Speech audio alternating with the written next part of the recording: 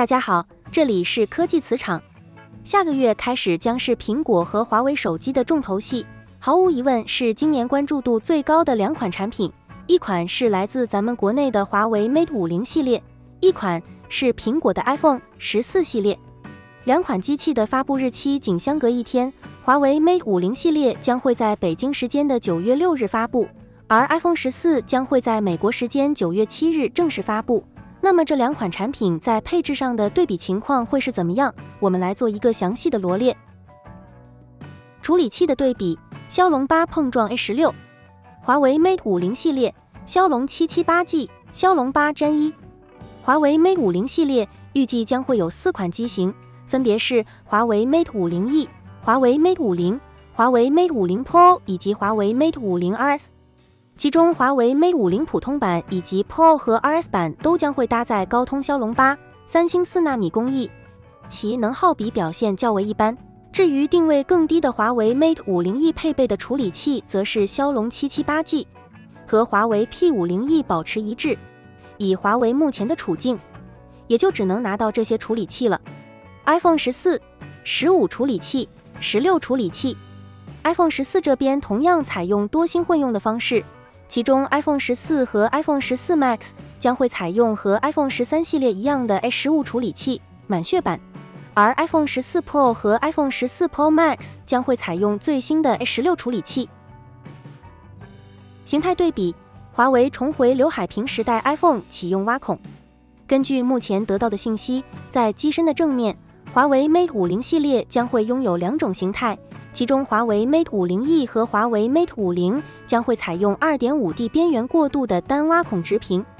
而华为 Mate50 Pro 以及华为 Mate50 RS 将会采用曲面屏的造型，但是会抛弃在华为 Mate30和华为 Mate40上沿用2代的大曲率瀑布屏，转而采用传统的曲面屏。至于4曲面也会被放弃，并且还会用上和华为 Mate30系列类似的刘海屏设计，目的是为了放下 3D 人脸识别模块。在机身的背面，华为 Mate50系列依旧将会采用圆形后摄矩阵的形态，整体外观如下图所示。相比于华为 Mate40， 华为 Mate50的后摄设计更加的完整，依旧保持了华为独有的对对称美的追求。iPhone14全系都会采用直屏设计，其中 iPhone14普通版和 iPhone14 Max 版的外观几乎和 iPhone13系列完全一致。正面为小刘海全面屏，背部依旧采用苹果标志性的方形矩阵式设计。其中 iPhone Max 的屏幕尺寸将会达到 6.7 英寸，和此前的 Pro Max 版的屏幕尺寸保持一致。iPhone14 Pro 和 iPhone14 Pro Max 将会启用全新的设计，感叹号挖孔屏将会取代刘海屏，成为未来 iPhone 的正面造型。至于机身背面，iPhone14 Pro 系列也将会和13 Pro 系列保持基本一致，后摄的面积会有所增加。屏幕对比，国产 TU9 屏 vs 三星 E5 屏。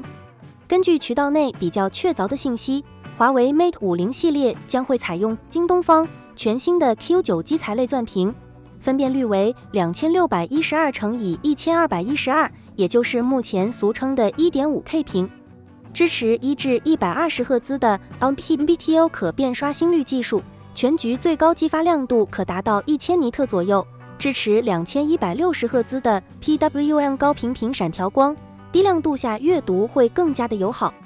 另外可以肯定的是，华为 Mate50系列全系都会搭载 OLED 高刷屏，不会有普刷屏的存在。iPhone14的普通版采用的依旧是60赫兹普刷屏，供应商是 LG、三星等联合供货，屏幕素质没啥特别值得讨论的地方。至于 iPhone14 Pro 系列就比较厉害了，根据目前曝光的信息， iPhone14 Pro 系列将会采用三星自己都没有用上的 12系列基材，支持1至120赫兹 MPBTO 可变刷新率，功耗、色准等表现也会更加的出色。影像对比，可变光圈技术碰上 48MP 后摄。华为 Mate50这一次在 CMOS 传感器方面不会有特别大的提升，主摄依旧采用的是索尼的 IMX766， 但是在一些外围配置上会有一定的提升。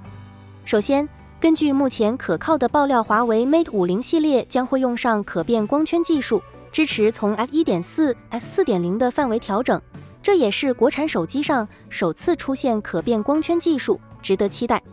另外，华为这一次肯定会采用自家的华为影像 Smart 以取代徕卡，具体成像风格还需要等发布会后才能一窥究竟。iPhone14的2款普通版采用的依旧是 1.65英寸的 CMOS 传感器，1200W 像素，相比于上代不会有太大的变化。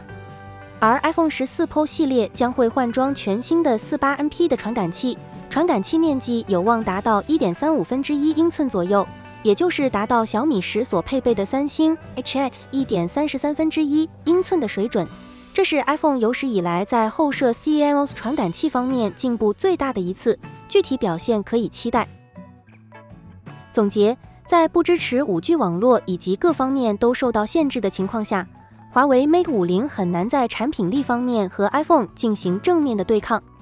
不过，我们也需要看到，华为 Mate50为了提振自己的产品力，也是在自己力所能及的方面进行了相当程度的探索，带来了可变光圈技术，用上了国产最好的屏幕等等。再加上鸿蒙 3.0 的加持，如果这一次华为 Mate50系列的价格设定较为合适，那么其还是具备相当程度的竞争力的。至于 iPhone14系列，同样也是近3年来改变最大的一代，有了大屏普通版，刘海屏的造型也进行了调整。以上就是今天的内容，下期我们再见。